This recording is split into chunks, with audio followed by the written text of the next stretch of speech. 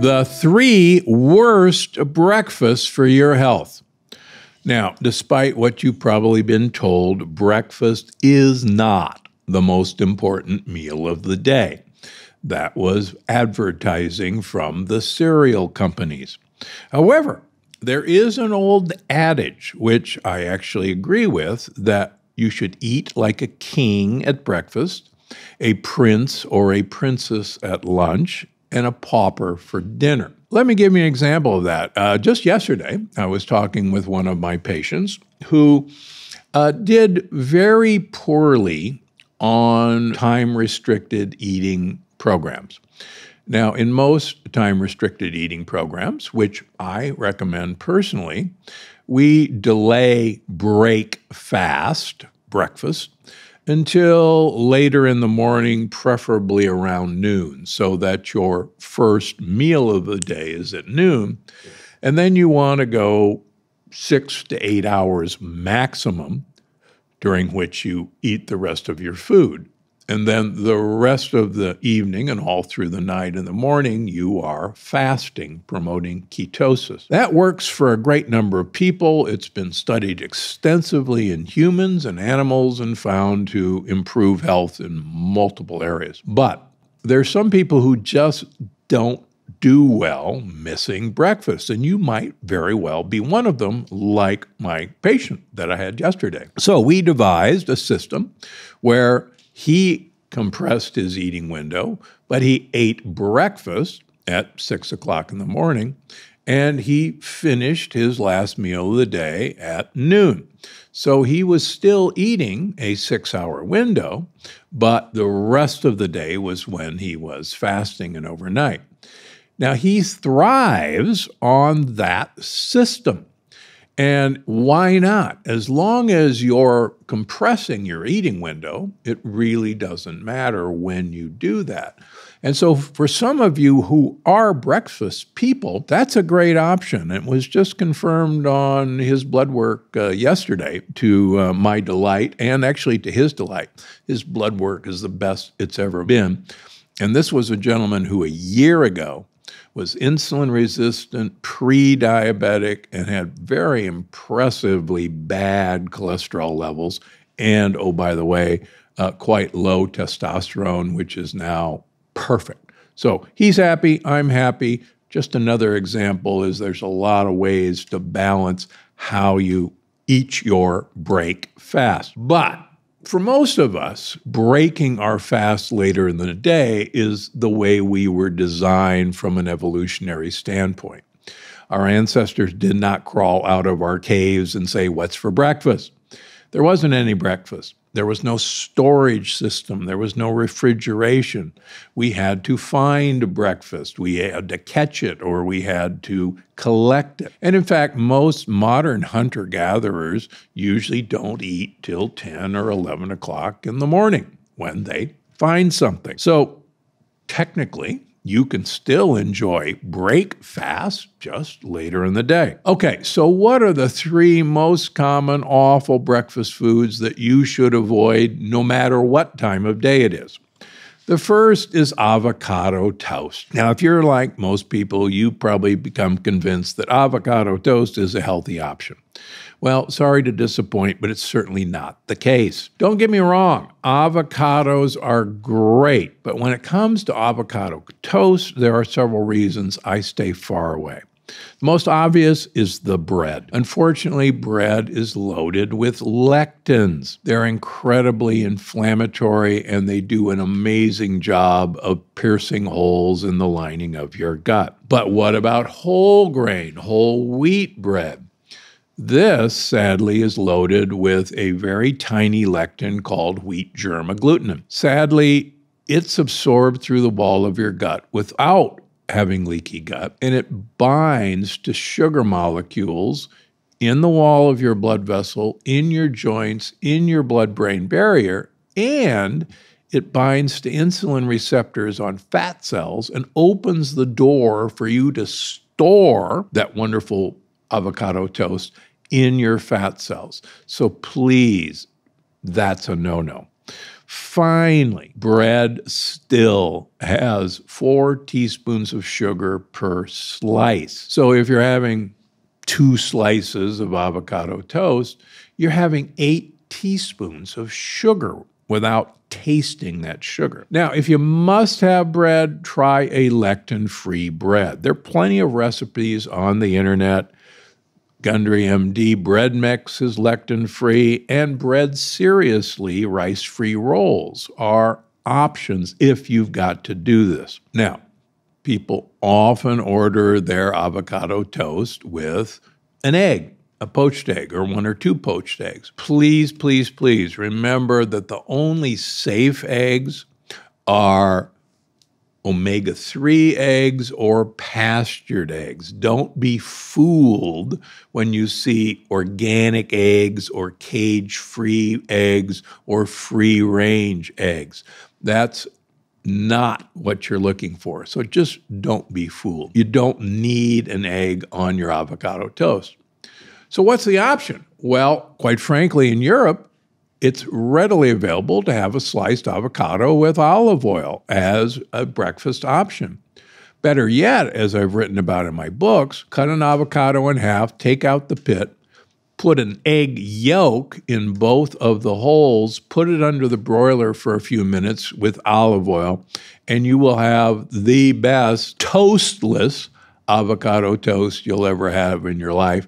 And that's the way to make it a healthy option. Okay. Oatmeal.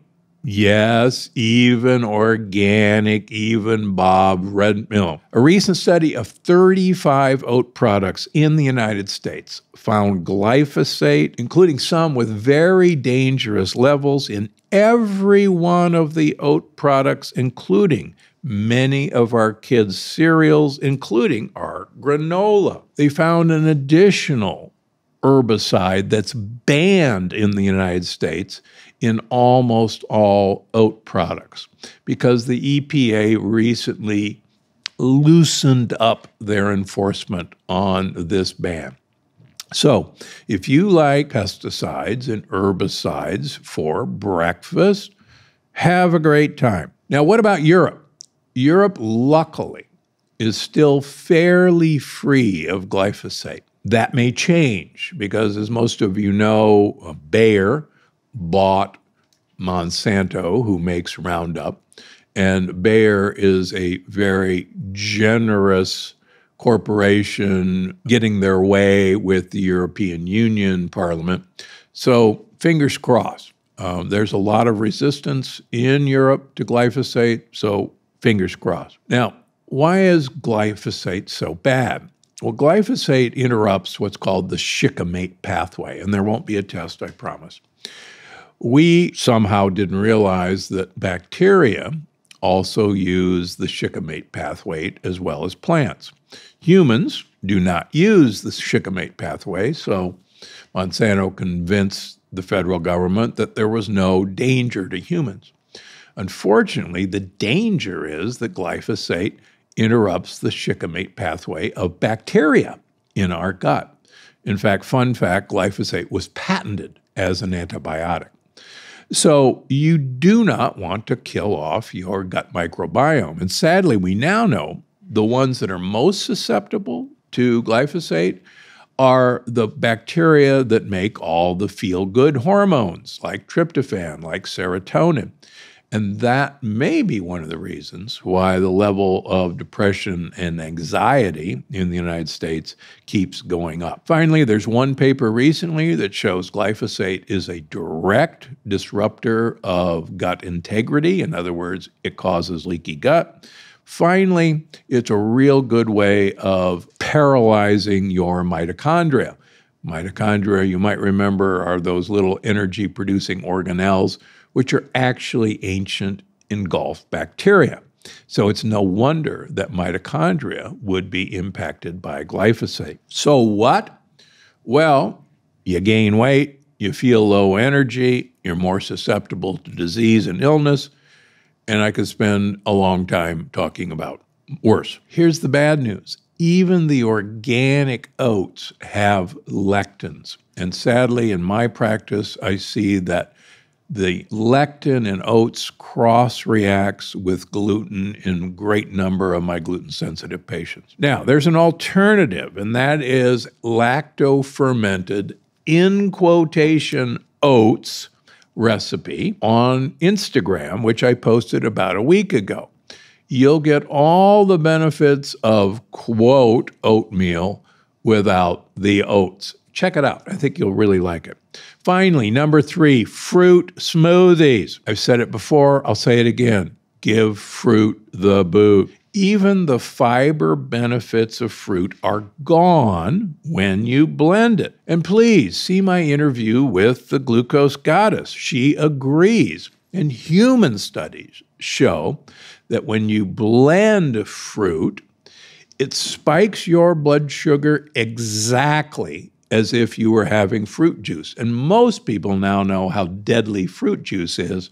A fruit smoothie does the same thing because you've unlocked the sugar from the fiber and you absorb it as if the fiber wasn't there. So please don't be fooled that a fruit smoothie is loaded with fiber.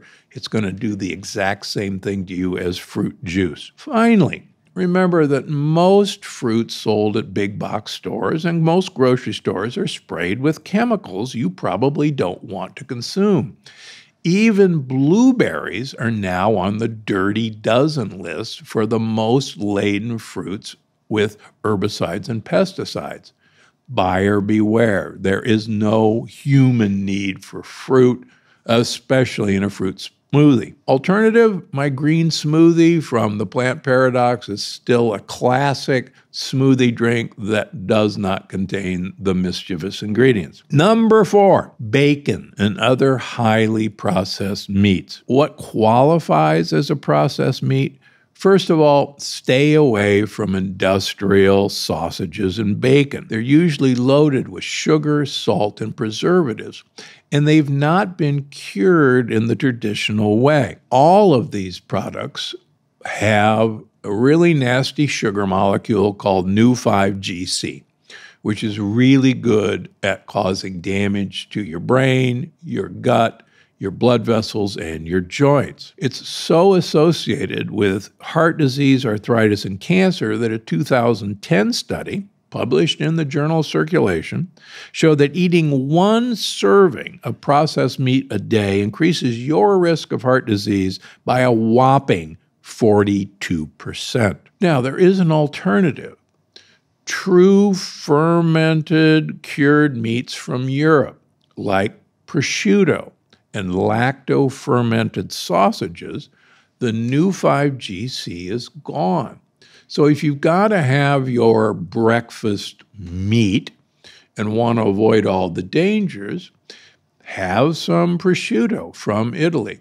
Or look at a sausage and look for lactic acid cultures. That means that these sausages were fermented.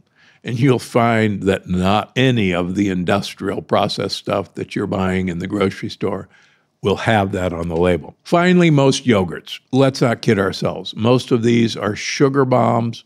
Most of them are made from casein A1 cows in the United States. I'll tell you some alternatives coming up next. So, what can you eat for breakfast? Click on my next video to check out my top-rated breakfast foods. We'll see you over there. Thanks so much for watching, but don't go anywhere. This next one is sure to surprise you. The FDA has finally agreed. Cereal is terrible for your health. The FDA finally employed new criteria for foods to meet, and the following of these so-called healthy cereals are not making the cut. Raisin Bran.